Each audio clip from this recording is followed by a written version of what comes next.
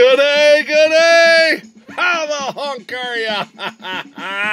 Welcome to Rover Land. Yeah, this is a channel that's all about anything and everything Land Rovers. I'm your friend Dan-O, and we've got an unboxing Saturday for you today. Yes, welcome to Saturday. Well, as you see, I got a couple of these buggers, so we're going to open one up. How do you like that? Well, all right, let's get into it. Let's take care of these. We're not going to open all of them. We're just going to open one of them, huh? How's that, huh? We're going to open this bugger up because it was kind of already open. All right, so what we've got is BRITIANS authentic farm models. There you go. I can read. I really can. It's Saturday morning and I'm awake. All right, what we've got is a 1/32 scale BRITIANS Land Rover Discovery.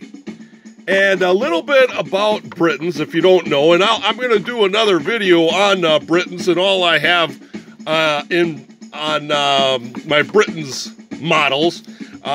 Maybe a couple of them, because I got a couple of different things going on. But anyway, the founder was William Britton Jr.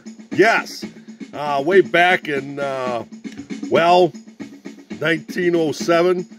But anyway, let's zip ahead to this era here. And what we're looking at is a 1997 BRITIANS Land Rover Discovery and 1/32 scale. And by 1997, BRITIANS Petite Ltd. was bought by none other than Ertl. Yes, Ertl of Dyersville, Iowa. Now, I have done videos on Ertls before. I've got a couple of different Ertls. I think I might be able to, at the end there, tag them. Let's see if I can get that found. But anyway, here we go. This is the bottom has got the most information there.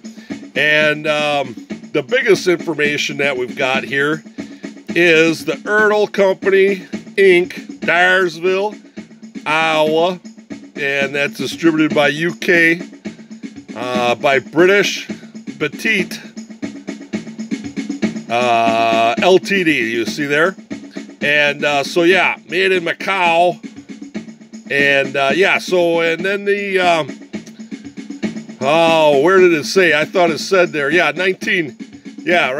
1997 is when abouts this was made. Now, you know, man, there isn't a lot of information to look up in you know, a database like the BAMCA for, you know, Matchbox. So, you know, it's kind of hit and miss.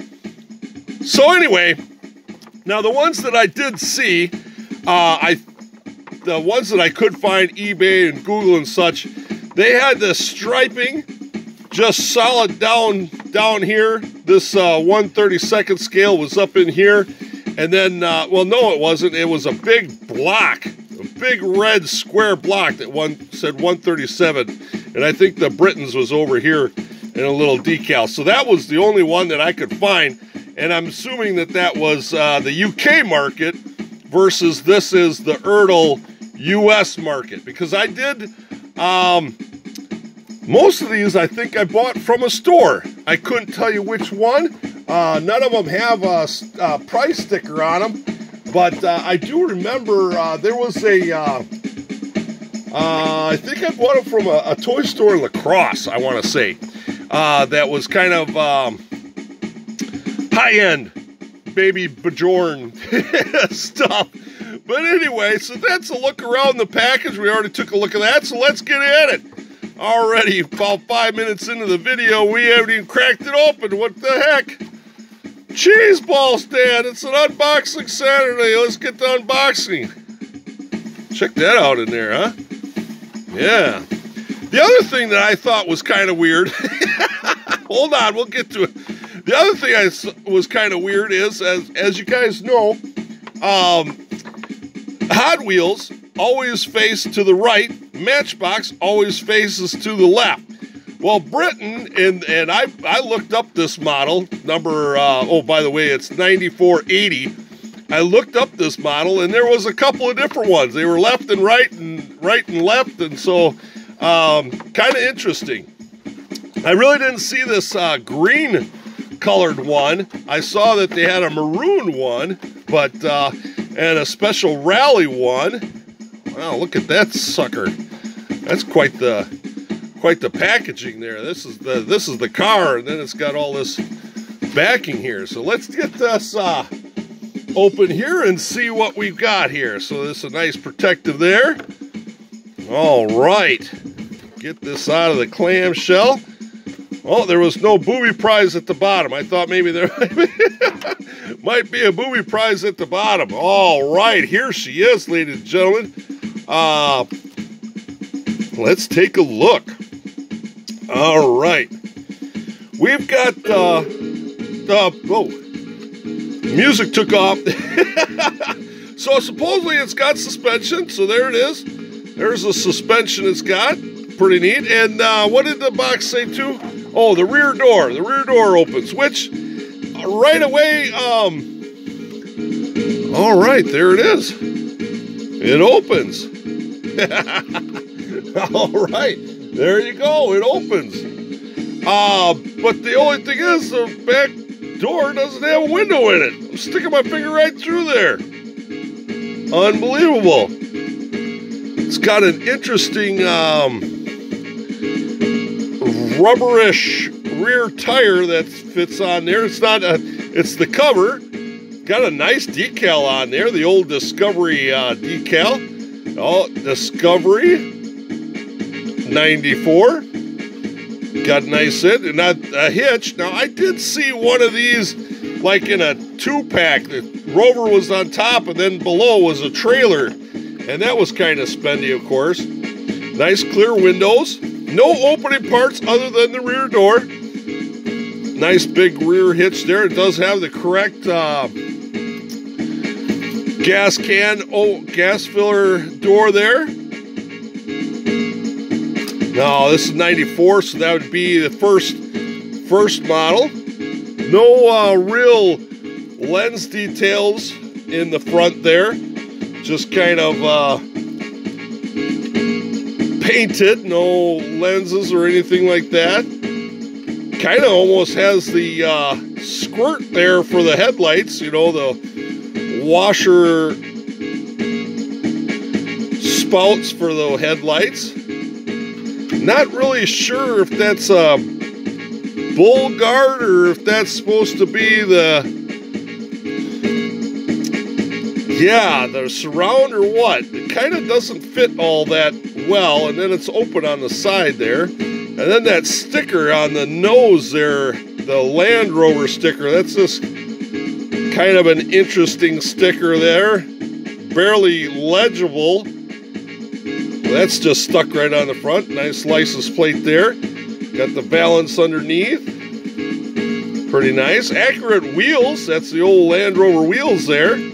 Got a side marker on it. Got mirrors on it. The mirrors are rubber.